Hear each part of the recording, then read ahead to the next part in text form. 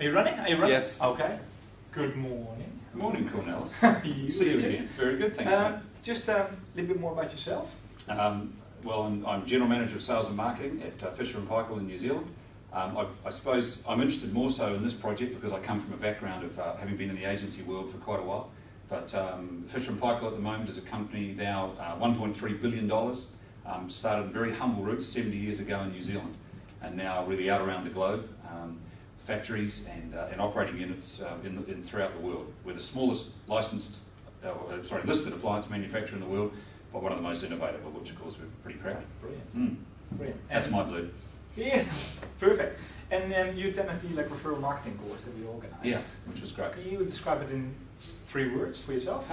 3 words. How do you get an advertising man to speak in only 3 words? Try. What I loved about it, mate, was it was engaging. You know, you go along, you think you know what referral marketing is about, or word of mouth, or the different tools, you know, and viral marketing, all the words we'd heard. But really, what you guys did was you made it engaging, and you stayed right in the subject. You know, I thought it was thoughtful, because these things you can go once over lightly with these things and they don't have any depth, but you guys with that process and so on have got a real depth to it, and finally it was valuable. I mean, the last thing says, look, I walked away with something I can use. There's a lot of things you go to and you think, yeah, it's great, but, you know, I didn't get a lot out of it. And what was your main reason why you went onto the course? As your challenge, did you? It's the Scotsman in me. Okay. It was that all our budgets are under pressure. You know, we're doing well globally. The fundamentals are good, but I think like every fixed marketing company, the budgets are under challenge. Mainstream media for an awful lot of people, and I know talking to the agencies, mainstream media this year, TV and so on, is going to be a luxury for a lot of brands that have been able to afford being there in the past. So we've got to find more cost-effective ways and probably more clever ways, because I think in the recession, we're all being sort of possum in the headlights. We've gone, let's not spend too much money, let's stop spending. We don't really know why, but we've got to find a way of getting alongside people, and to your point of your course, having conversations that allows them to get behind and trust brands again.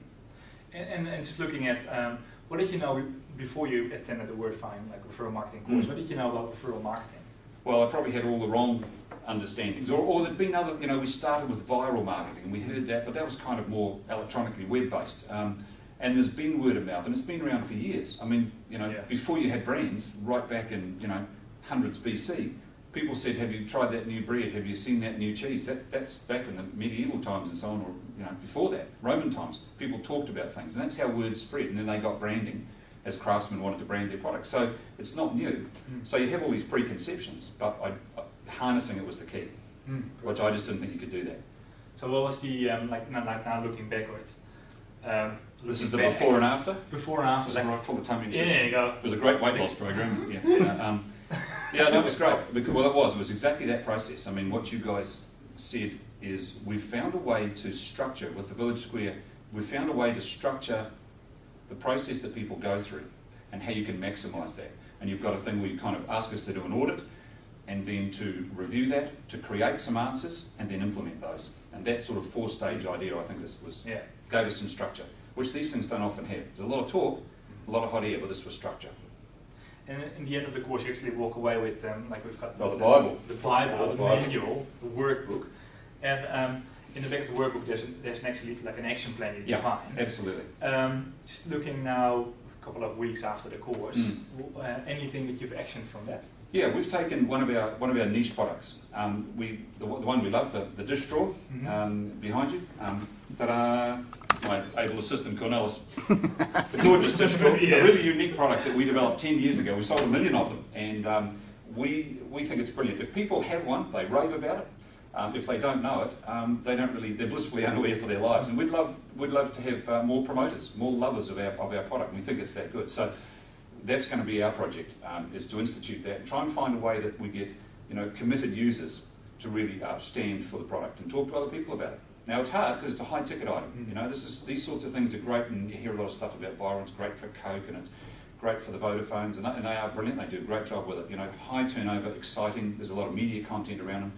This is a white box, or a silver box in this case, in your home. That's a really hard task, but we think the tools you've given us will allow us to do that.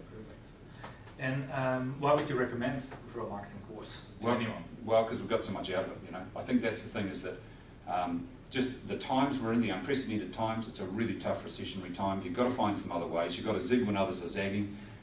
It's an old one, but it's true, you know. And in these times, the lowest form of communication will be conversation. And you've said, okay, let's go to that base communication level and start understanding how to use it. And for us, it's a nice way to start taking small steps. But I reckon when we come back out into the sunlight after the recession, there's some really good things that you can give scope to and scale to later in life. And what's your most memorable moment of the ESOL course? Oh, some of those great sort of games and things we did. I mean, it sounds silly, but that, you know, what you were sparking was basic human instinct about laughter or sharing or those sorts of things. And they were all aimed at actually understanding that very base primal consumer emotion of telling someone about something. You know, and they were just fun games, and it got you out of your... The hardest thing you have is getting out of your workday and taking all that off and putting yourself into a word-of-mouth situation. So they were great in doing that. They were fun. Perfect. And the chocolate was good. Ah, great. Yeah. Any more belly buttons you've seen after the... Well, only my own popping out. No, you know. Exactly. Anyway... that's for later. That's for later, yeah. If you don't go, you won't find out. No. Do you want to find out? Exactly. That's a big question.